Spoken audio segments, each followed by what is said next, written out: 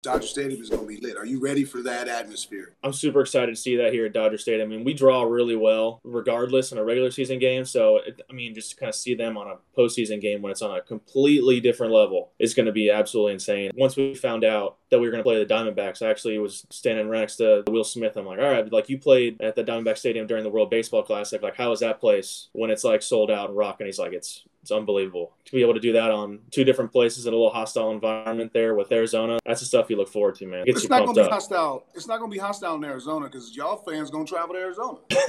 Dude, we travel everywhere, man. Like, it is unbelievable. I came from being with Tampa, like, and you like see like the handful of people coming around and everything. There's giant sections. Like, you'll just look over and someone hit a double, and you'll see like Freddie doing the double dance at second base, and you'll look behind him, and the whole section of the outfield is doing like the hand thing. You're like, holy, it'd be incredible. We are in Boston. People made the cross country trek. I'm like, this is incredible how great our fans are with how they travel everywhere.